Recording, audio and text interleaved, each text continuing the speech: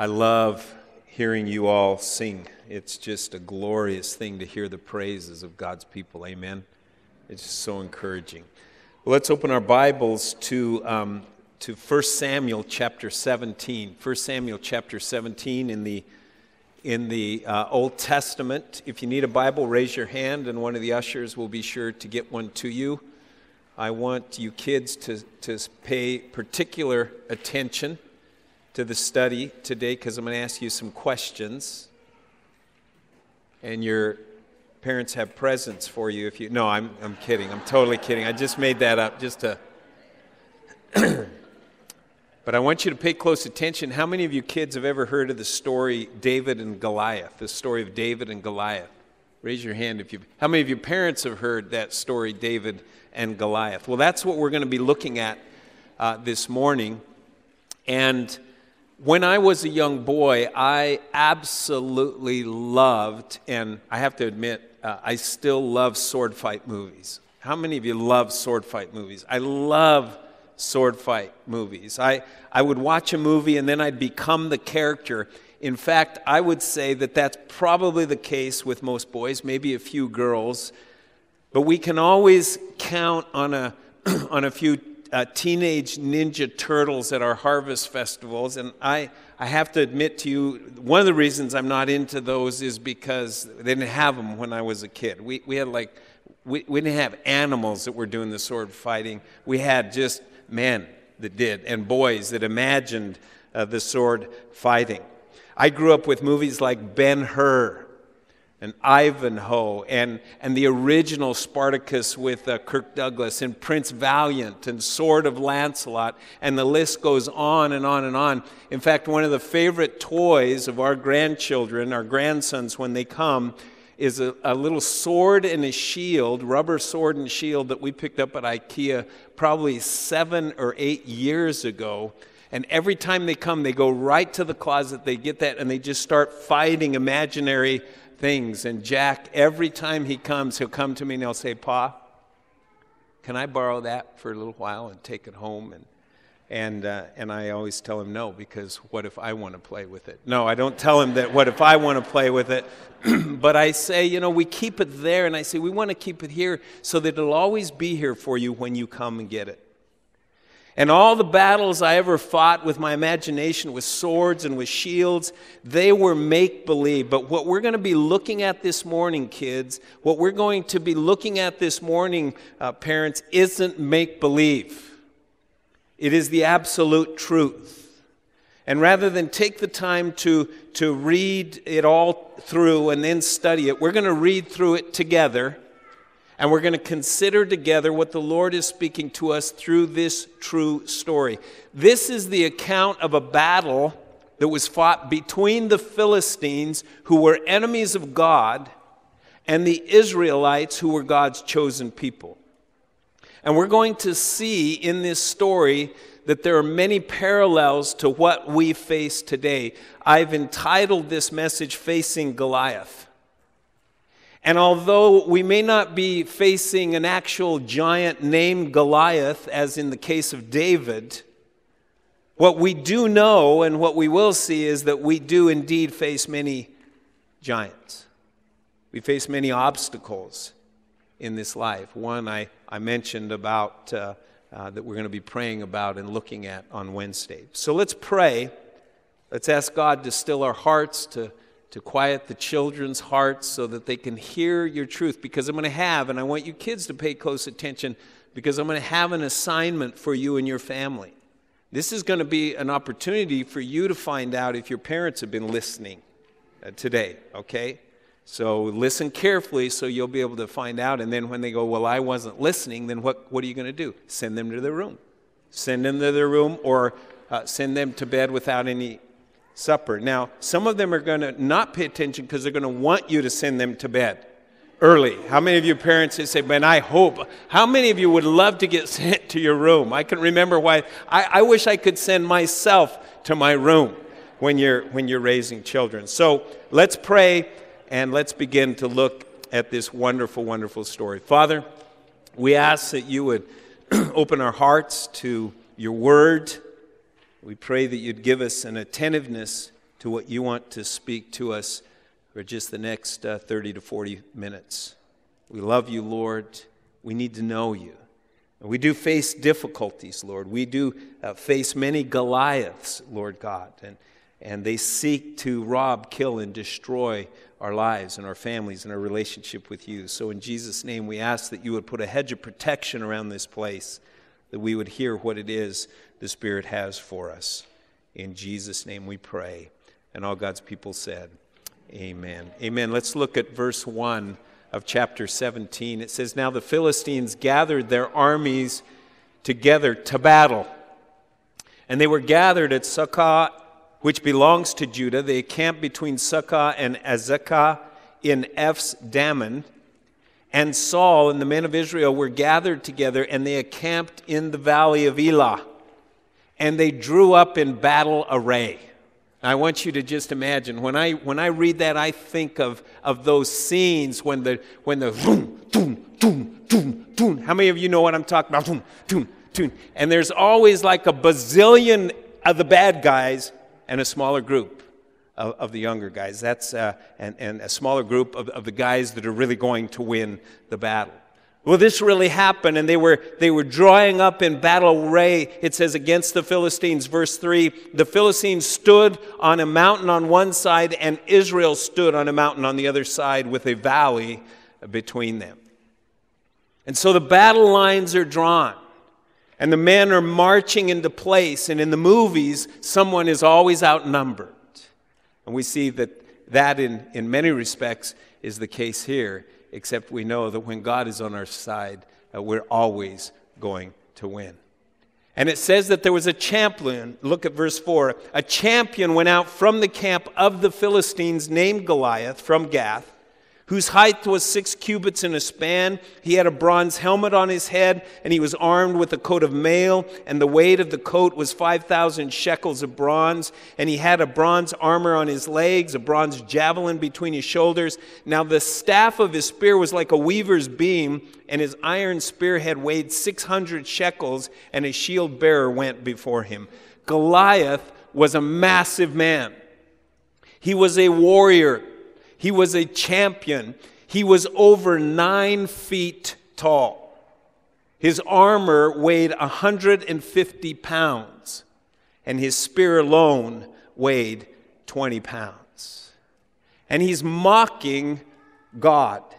He's mocking the God of the children of Israel. Look what it says in verse 8. He stood and cried out to the armies of Israel. And he said to them, why have you come out to line up for battle? Am I not a Philistine, and you the servants of Saul? Choose a man for yourselves, and let him come down to me. If he's able to fight with me and kill me, then we will be your servants. But if I prevail against him and kill him, then you shall be our servants and serve us. And the Philistines said, I defy the armies of Israel this day. Give me a man that we may fight together. Now, I know that there are a number of you, men and a few women, that love to trash talk.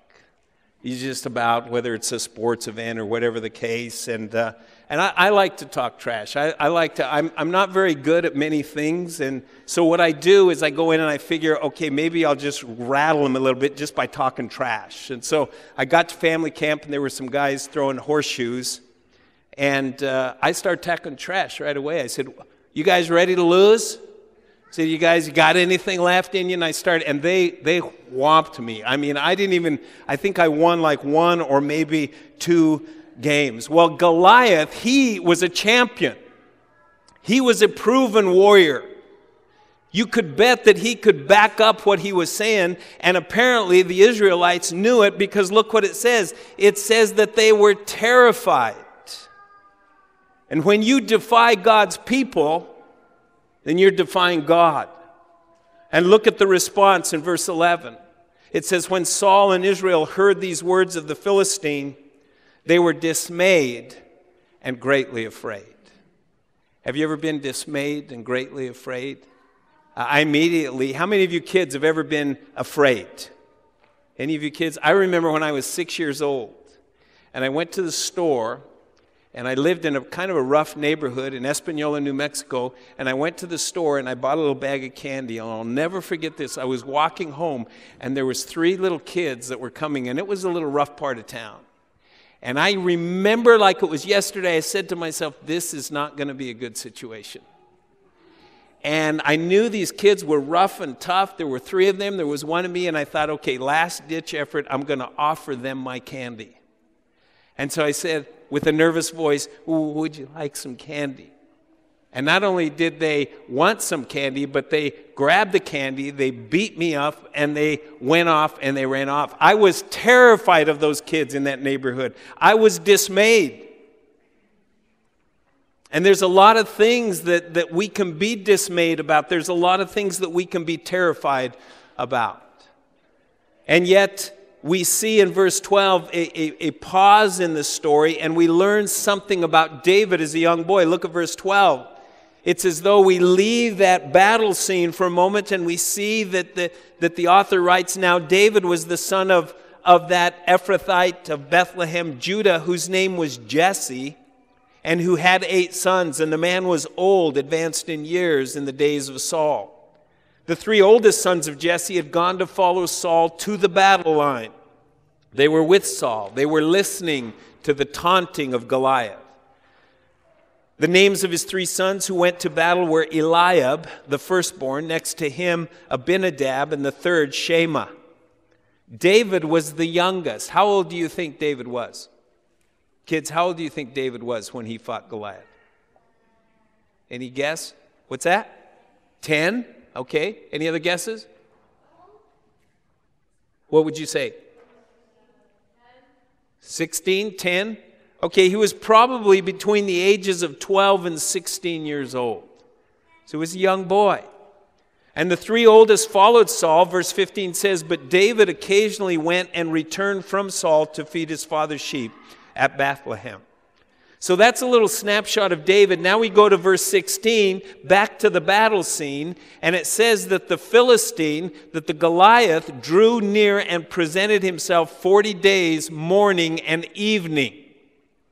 So for 40 days, 2 times each day, Goliath would come out, and he would taunt the Israelites, and these guys were scared.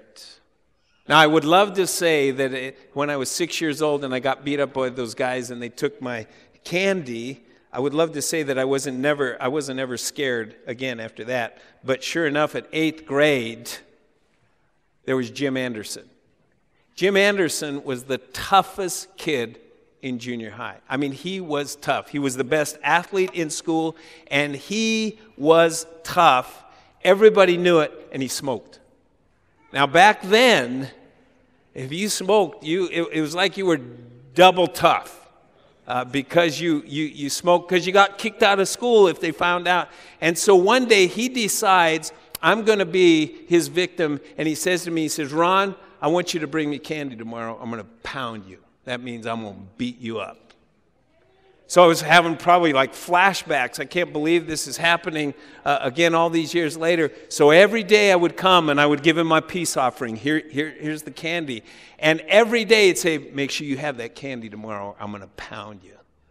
And I'd bring it every day. And finally, I can't remember if I ran out of money. I can't remember. But I just finally said, this is ridiculous. I'd rather get beat up than have to keep doing this day after day after day. I was terrified. I was threatened. I was dismayed. And that's what we see with the people. They were terrified. He was taunting them over and over and over again, morning and night for 40 days. In the meantime, look at verse 17. Jesse says to his son David, 12 to 16 years old, take now for your brothers an ephah of this dried grain and these 10 loaves, and run to your brothers at the camp, and carry these 10 cheeses to the captain of their 1,000, and see how your brothers fare, and bring back news of them. Now Saul and they and all the men of Israel were in the valley of Elah fighting with the Philistines. Now this is interesting to me. We don't really see any idea that there was actual fighting going on. But we know that there was probably a lot of racket that was taking place. Look what it says in verse 20. It says, David rose in the morning. He left the sheep with a keeper. He took the things. He went as Jesse had commanded him. And he came to the camp as the army was going out to fight and shouting for battle. So you know what that means? There was a lot of rattling of the sabers. Have you ever heard that saying? They're shaking the sabers.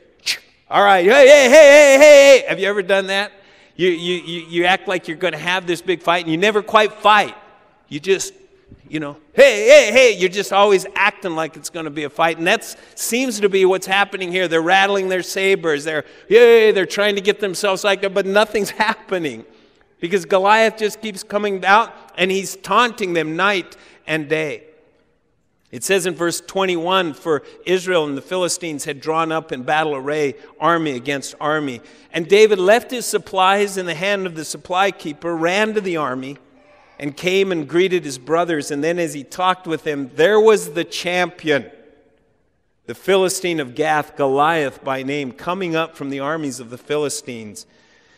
And he spoke according to the same words.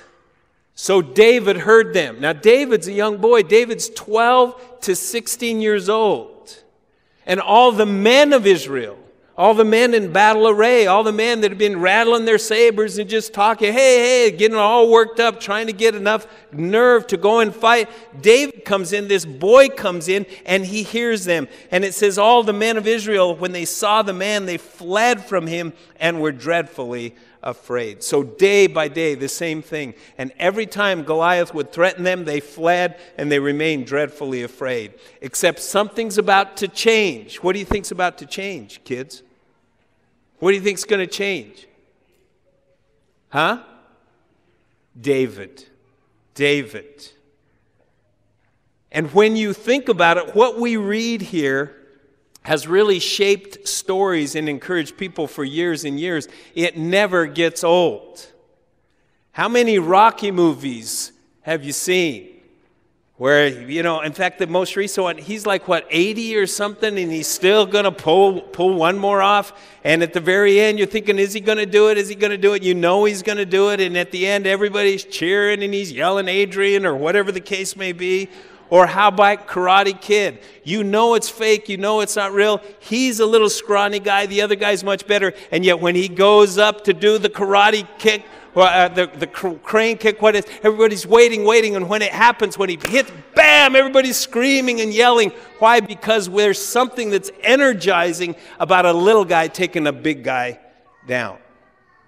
The Seahawks were energized a couple years ago because I was pretty cocky, pretty confident. The Broncos were going to take them down. Oh, my word. We got slaughtered. Now, I'm not going to say anything about the game this last week. But anyway,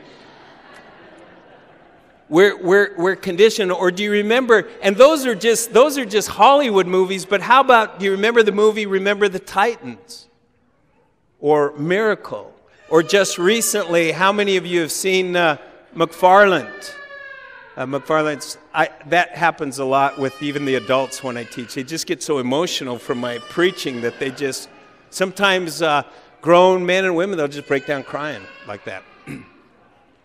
And so we see in movies when we know that it's true, like just recently the McFarland movie.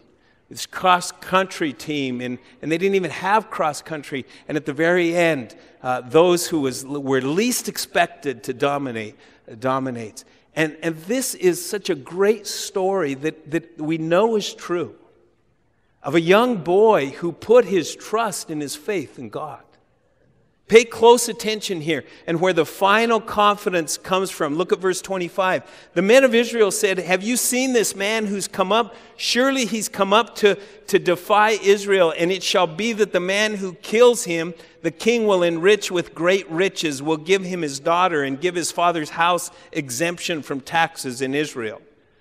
And then David spoke to the men who stood by him, saying, what shall be done for the man who kills this Philistine and takes away the reproach from Israel? Now pay close attention to David's heart and his attitude. For who is this uncircumcised Philistine that he should defy the armies of the living God? Now, David's not talking trash here. David just sees that this guy's mocking my God. And the people answered him in this manner, saying, so shall it be done for the man who kills him. So David confidently and he boldly and he rightly questions who this man is. Who is this uncircumcised Philistine that he should defy the armies of the living God? Notice, uncircumcised Philistine. Goliath was an enemy of God. Circumcision was a rite of a covenant relationship with God. It was an identification that we are God's people. And so the author here emphasizes, who is this uncircumcised Philistine, David says. And there are a lot of enemies of God in our world today. And they're mocking God. Goliaths everywhere we turn, in our neighborhoods, in our schools, in our workplaces, in our government. Planned Parenthood is an enemy of God, mocking God. They talk a lot of trash. They're haters of God. And as we see here, sometimes even our own family members can discourage us. Look at this little family feud we get here. Brothers being brothers. Look at verse 28. Now Eliab, his oldest brother, heard when he spoke to the man, and Eliab's anger was aroused against David, and he said, why did you come down here? And with whom have you left those few sheep in the wilderness? I know your pride and the insolence of your heart, for you've come down to see the battle. And I love David's response. I love just how natural it is. What have I done now? What are you guys so mad about? Is there not a cause? And then he turned from him toward another, and he said the same thing. And these people answered him as the first ones did. Now, I like this part of the story because it makes it all the more real. Typical brothers not getting along. And now David is about to do some boasting here. But he's not going to boast in himself. Look what it says in verse 31. When the words which David spoke were heard, they reported them to Saul, and Saul sent for David. David said to Saul, let no man's heart fail because of him. Your servant will go and fight with this Philistine. Now this is a boy. This is a boy, and he's going to fight Goliath, this 9-foot giant. And Saul said to David, you're not able to go against this Philistine to fight with him, for you're a youth, and he a man of war from his youth. But David said to Saul, your servant used to keep his father's sheep, and when a lion or a bear came and took a lamb out of the flock, I went out after it and struck it and delivered the lamb from its mouth. And when it arose against me, I caught it by its beard and struck and killed it. Your servant has killed both lion and bear, and this uncircumcised Philistine will be like one of them, seeing he has defiled the armies of the living God. Moreover, David said, the Lord who delivered me from the paw of the lion and from the paw of the bear, he will deliver me from the hand of this Philistine. And Saul said to David, go, and the Lord be with you. What does David say? David says, who is this guy? Who does this guy think he is to mock my God? David says, I'll fight him. And notice, this is key. This is key. Look at verse 37. Who does David put his confidence in? Does he put it in his ability? Who does he put his confidence in? He puts it in God. He puts it in the Lord. Look what he says in verse 37. The Lord who delivered me from the paw and the lion, from the paw of the bear, he will deliver me from the hand of the Philistine. David had seen God work on his behalf in dangerous situations before. And for some of you kids, it's hard for you to see this because maybe your parents have protected you or you've been protected from dangerous situations. But the day will come when you will face dangerous situations and God will work on your behalf. And David understands this, and he's not about to let this giant shake his faith. And when we find ourselves shaken, we need to think back to all the times the Lord has come through for us as a reminder that there is nothing too hard for God. And for those of us who lived any amount of life, we know this to be true. Saul agrees. He's tired of the taunting day after day after day. But notice here in verse 38, what does he do? He doesn't rely on God. He relies on his own thinking. Look at verse 38. So Saul clothed David, this boy, with a man's armor. He put on a bronze helmet on his head, and he also clothed him with a coat of mail. David fastened his sword to his armor, and he tried to walk, for he had not tested them. He couldn't walk. He had this armor on him. He had this helmet that was probably too big for him, flopping around on his head. He was dragging this sword around, and he couldn't even move. He couldn't even walk. And so he said to Saul, I cannot walk with these. I've not tested them. So David took them off. Now Saul at this time, if you know anything about Saul, he had lost his anointing. He had lost his faith. That's why he was fearful. He wasn't operating in the strength of the Lord. And so he reverts to equipping David in the manner that he thought best. Now listen to the application to our lives. We make a huge mistake when we fight battles in our own strength. And that's why the Psalms are so valuable. We should go to prayer and we should read David's Psalms when he would write those and just displaying how God had cared for him and protected him when he was fighting the lions and the bears and those things that were seeking to destroy him. And I want to ask you parents this, and some of you kids can ask your parents this question.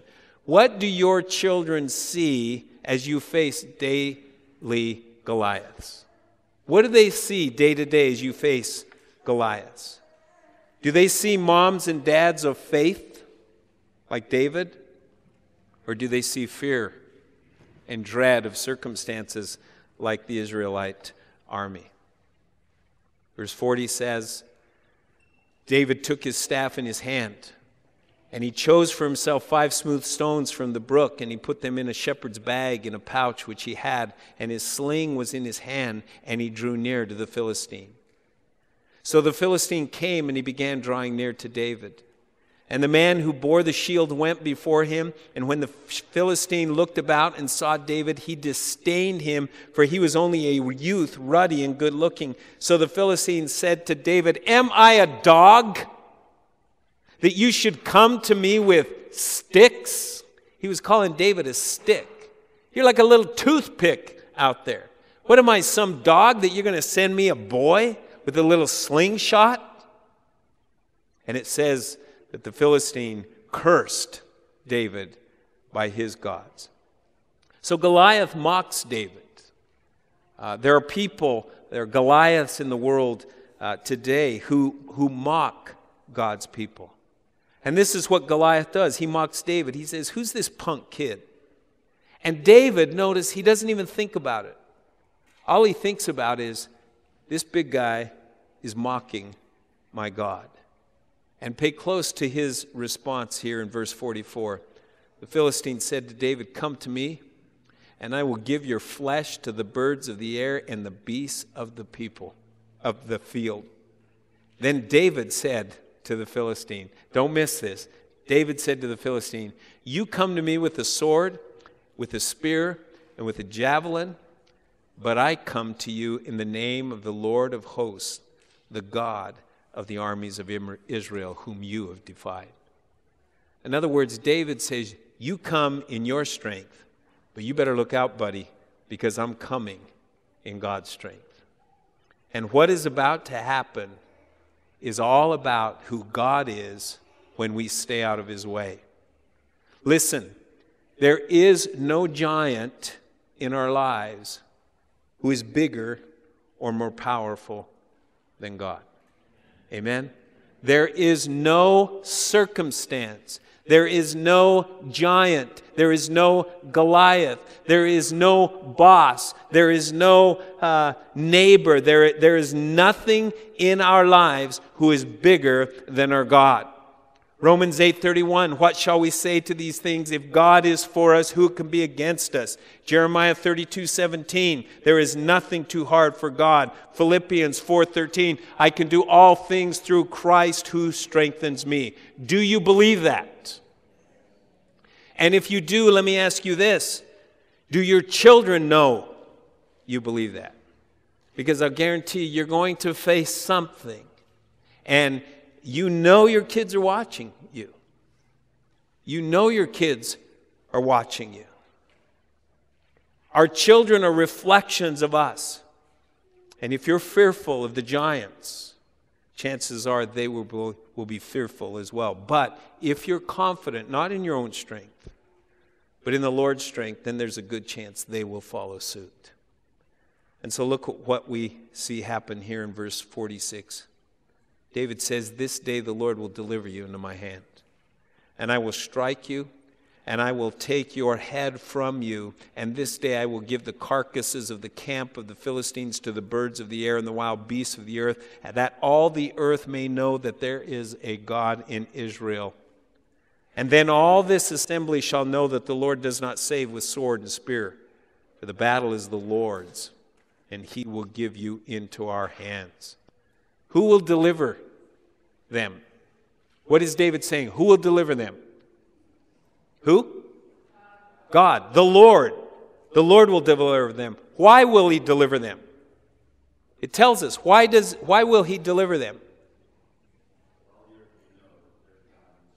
So that all the earth would know there's a God in Israel. Why is the Lord going to prevail in the things that are going on in our world today? Because the day is coming when every knee will bow and every tongue confess that Jesus Christ is Lord. The battle belongs to the Lord. And if you're fighting the battle on your own, you're going to lose.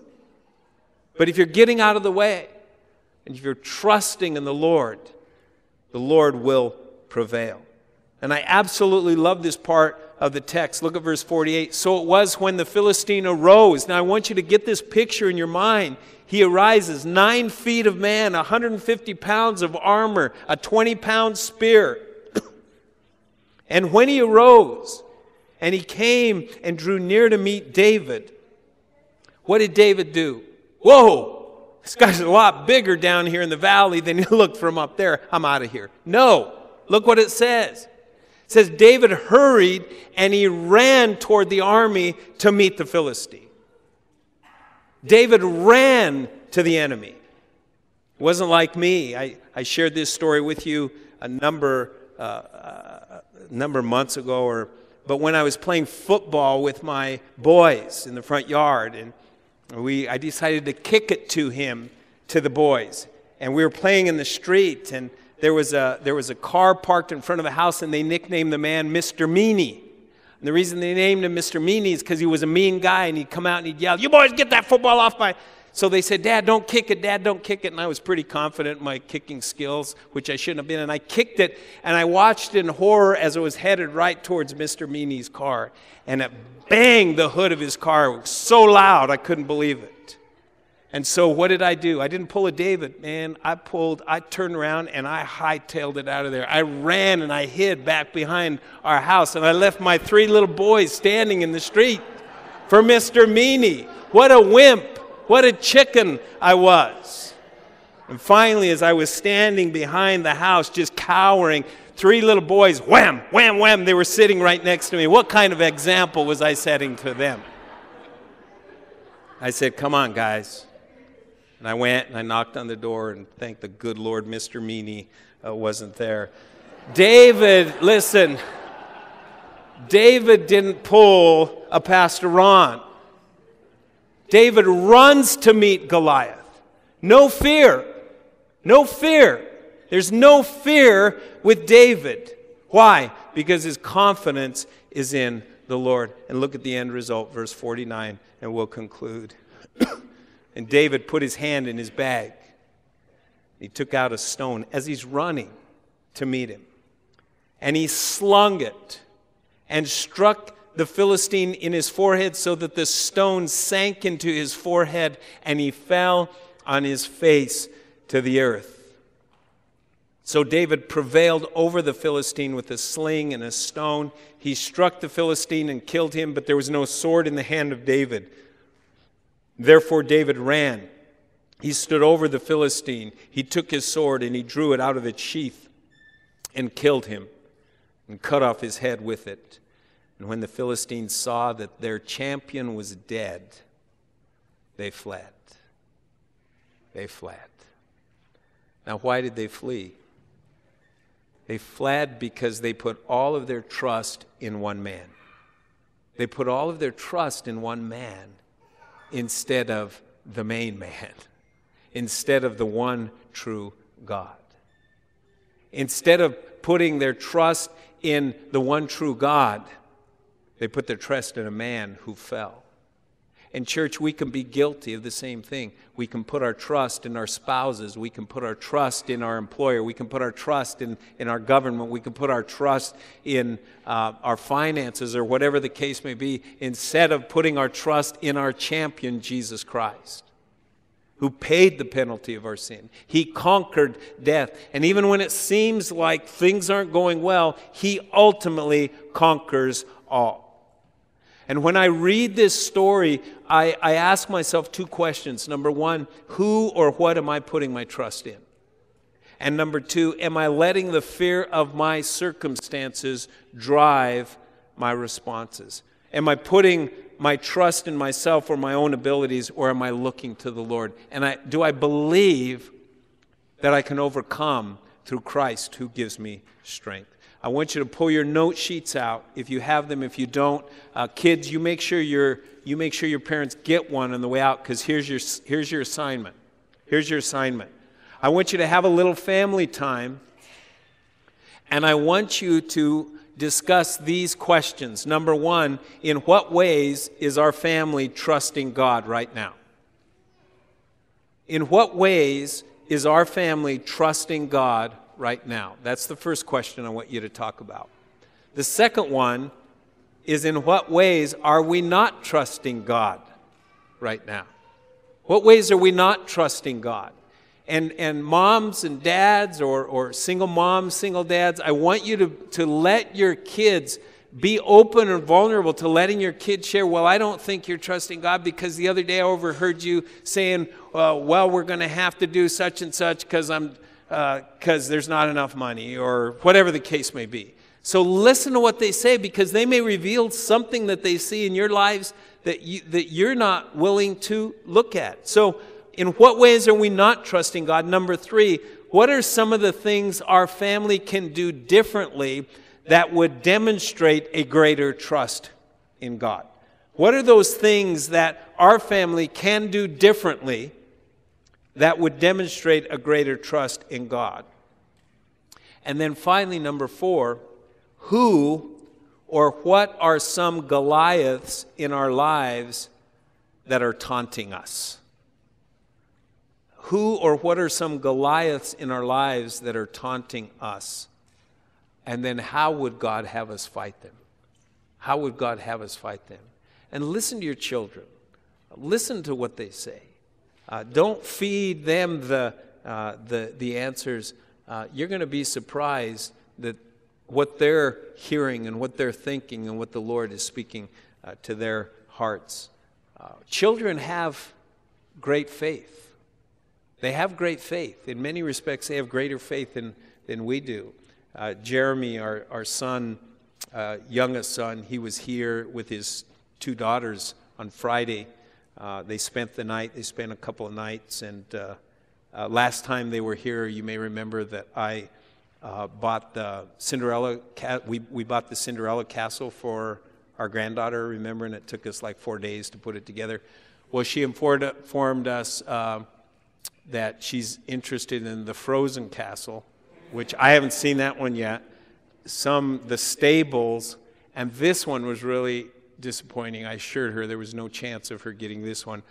The shopping mall. Have you heard it? How many of you have heard of that? There's a Lego shopping mall. Church, unite. Do not buy your children the shopping. What's happening to our world that we're building shopping malls out of Legos? Oh, we're just going to have to set a time for prayer and fasting just for that in itself. But they were there, and I remember, I often think of, when I think of the faith of a child, I think of my youngest son, who, when he was about 4 years old, my brother had a headache, and we had prayed with him, we had laid hands on him, prayed with him a number of times, and he had a really bad headache, and he was just holding his head like this, and Jeremy walked by. He said, "What's wrong, Uncle George?" And he said, "Oh, Jeremy, I have a headache. Would you pray for me?" And he put his hand on his knee, and he said, "Lord, heal my Uncle George." And he walked away, and his headache went away. There's a lot we can learn from our children. They have great faith. They have great faith. And let me just challenge you in this. It could be that their lack of faith is a reflection of your lack of faith. And I exhort you as parents, be brave enough to just come before the Lord and to say, "Lord, is there any area of my faith and my trust and my confidence in you that is lacking, that is spilling out over into my children?" Be willing as a family to sit down, to ask yourself these questions, to pray through these questions, and then to hear of the responses of your children. Amen? Amen. You kids are awesome. You did great. Amen. You did great. Amen.